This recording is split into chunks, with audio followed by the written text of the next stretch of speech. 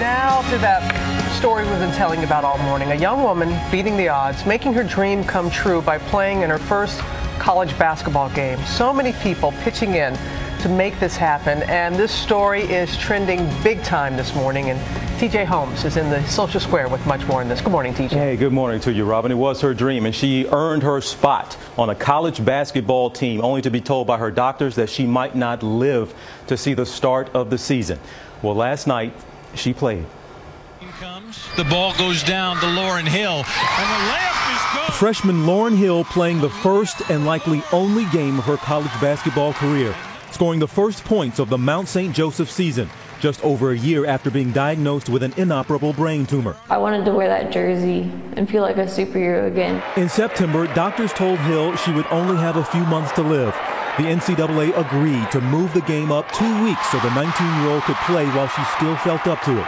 The game, which would have been played in front of a few hundred people, was moved to Cincinnati's Xavier University. More than 10,000 seats selling out, all to see Hill play.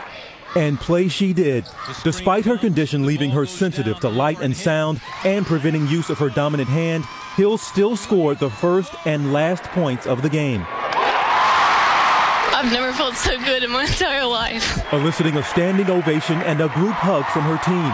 It's the kind of love, support, and complete awe that Hill has inspired across the nation ever since her story of courage went viral. You can do layup for Lauren.